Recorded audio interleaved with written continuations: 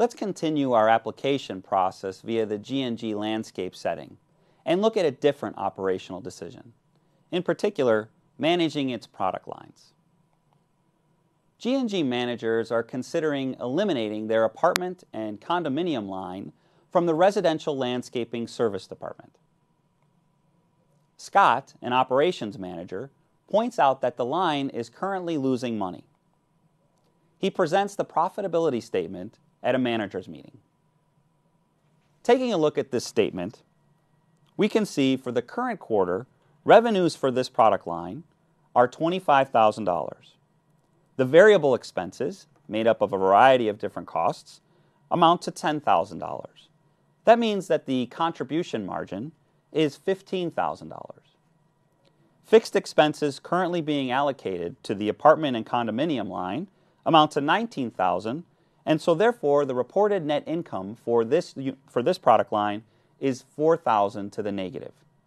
So Scott is indeed right. Per this report, they're losing money. Now, total residential servicing net income, that's all of those residential lines put together, amounts to $52,000 in net income for the last quarter. So Scott argues that eliminating the apartment and condo line would increase net income by $4,000, the amount of the current loss of this line. And were it to be eliminated, we would no longer have this loss. Let's look at Scott's argument a little bit closer. So what we have here is a keep or drop decision. We're deciding whether or not we should keep the apartment and condo line or drop it from our business altogether. So I can organize my information according to these two decision paths: keep or drop. In terms of revenues, assuming that last quarter is similar to what next quarter would be like, we're basically figuring out what revenues we would have if we were to keep the product and what we would lose if we were to drop the product. So if we were to keep the apartment and condo line, let's assume that we would have the same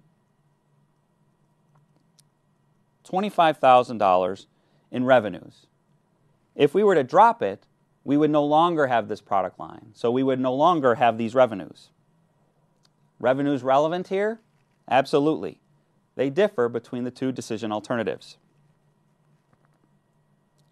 The variable costs, by definition, correlate with the activity of interest that we're engaged in, and that is having this product line around. So if we were to keep the product line, let's assume that we were to incur the same $10,000 in variable costs that we've incurred in the past. And if we were to drop this product line, then we would no longer be engaged in activities that generate those variable costs. So let's assume that those variable costs go away if we were to drop the apartment and condo line. So our contribution margin, if we were to keep, we would have $15,000 in contribution margin and $0 in contribution margin if we were to drop this line. Now on to the fixed costs. And the fixed costs in this case are a little bit more tricky. If we were to keep this product line, then the fixed cost that we incur to have the total residential servicing line altogether would be allocated to this line in the amount of $19,000, the same amount that's been allocated to this line in the past. Now the question is, if we were to drop this line, what would happen to those fixed costs? What Scott is suggesting is that these fixed costs go away. But if these fixed costs are allocated to the different product lines, in other words, that these costs are incurred no matter what levels of activities we engage in, then we're not actually saving the $19,000 by dropping this product line. The firm as a whole would still incur these fixed costs, it's just that they would be allocated elsewhere. Scott's perspective assumes that these fixed costs go away. But if the fixed costs are not avoidable, meaning that the firm still incurs them and they're just allocated to the remaining product lines, then the $19,000 is incurred even if we were to drop the apartment and condo line. So, per our original report, Scott was suggesting that we are losing $4,000 by having the apartment and condo line in place. And he suggested that we would save that loss, recover it basically in future periods if we were to eliminate this product line. But via the relevant perspective, if the fixed costs are not actually changing, then by dropping the product line, we would incur a $19,000 loss due to the fixed expenses that are not avoidable. So really, in essence, all along, the contribution margin from the apartment and condo line has been subsidizing these fixed costs, bringing the loss closer to the break-even point and much better than if we were to lose that contribution margin altogether. Again, this assumes that these fixed costs are unavoidable. Now, a related question in this setting has to do with what is actually avoidable and how much fixed costs would have to be avoided or saved to make Scott's plan feasible. Using the same information,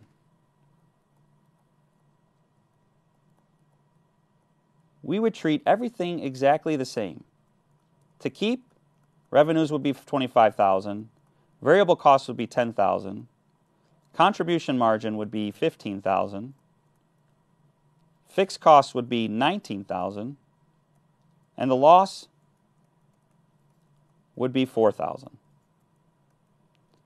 To make the drop option feasible, we said that the revenues would not be there if we were to eliminate the apartment and condo line. So that $25,000 is gone, as is the variable costs of $10,000. And therefore, it follows that we would lose the contribution margin of $15,000 that we had earlier.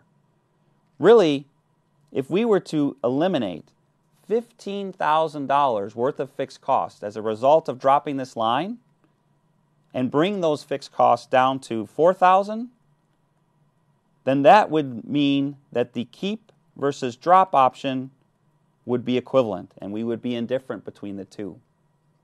So we would need to eliminate $15,000 or more of the original fixed cost amount in order to make Scott's plan feasible. Any more than that would mean that our loss would get less and less and approach closer to what his idea was, and that would be eliminating the loss that's getting added in to the business as a whole. But if we're not able to eliminate $15,000, then it's worse to drop the product line and lose the subsidization that we were getting from the contribution margin from apartments and condos. Let's have a checkpoint to make sure we're all on the same page. So just like with the earlier decision, what other concerns would you have about this decision? Well, again, there's the strategic concerns. Not being able to service apartments and condos may show us as not really providing a complete product to the community. What that ultimately means is that our reputation might suffer by dropping that product line. Of course, dropping that product line may help us in a way, may allow us to allocate resources to other existing product lines, perhaps some that are more profitable, and eventually it might make this decision worth it in the long run. One other concern might be the effect on employees. Those variable costs probably entail a lot of labor. So when we think about eliminating a product line, we're affecting the employees and managers that currently work for it. To the extent that we don't have alternative work for them, they might need to be laid off or fired. That has implications for those employees and our reputation as the firm as well. So obviously there are a number of different considerations that managers keep in mind when making decisions like this. The financial perspective is hardly the final answer to the question, but it certainly informs it, because understanding the relevant revenues and costs help to know whether the alternatives are feasible from a profitability perspective.